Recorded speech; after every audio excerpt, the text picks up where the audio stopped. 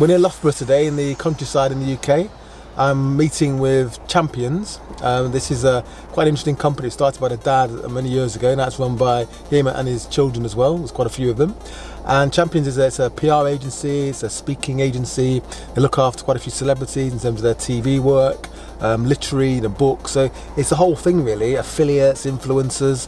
So it's an interesting company. So we've agreed a deal. We're going to be working together over the next few years. A few little things to iron out, but we're down here today to do that and hopefully sign the contract. But something I've always done is ignore the barriers. If you put an obstacle in front of me, I will tend to go around it, over it, under it. I've always got to where I wanted to go by focusing on the goal, not what the barrier in front of me.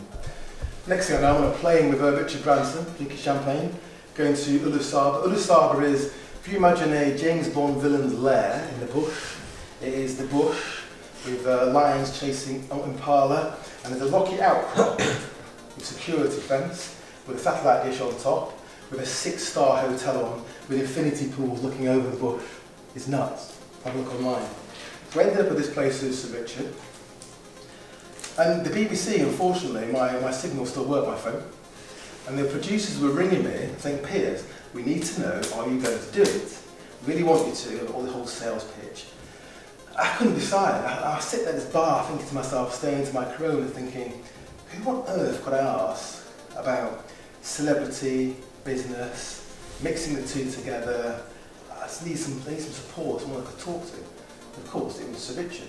He came over and sat next to me and said, you were right, you look sort of troubled. And I said, okay, have you got a moment? And he said, okay. So I sat down with him. We had a Corona, literally at a table, overlooking literally lions chasing impala. I thought it was sort of metaphorical. He says, well, look, Piers, he said, at the end of the day, I don't really know you. I've known you for a few days, spent some time together. I can see how you'd be different in that kind of programme. No one like you's ever done it before. I think you'd be good at it. You obviously understand business. And he gave this whole sales pitch about why TV is still important. He said that you get on a plane to go for a news spot.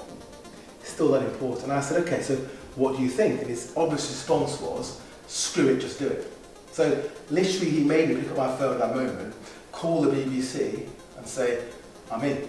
This is Jack, one of the family I mentioned earlier, who's been running my part of the business that I'm going to be involved in. Yeah, we've tried to sort of wield the power of simplicity by having a one-stop shop to build a brand. So obviously Piers here is a brand no different to Canon, the video that's recording now. So it's how do you utilise that brand to commercialise, to educate, inspire his followers. So yes. Yeah, so what I've needed is, like you said, a one-stop shop really to work on the sort of with a couple of speaking, marketing, PR, everything, because it is quite complicated. So hopefully we're working here with Champions to generate more content and get out there, impart the advice I'd like to, and scale up. Actually, I didn't actually need to sign it. Sign it. Must be important.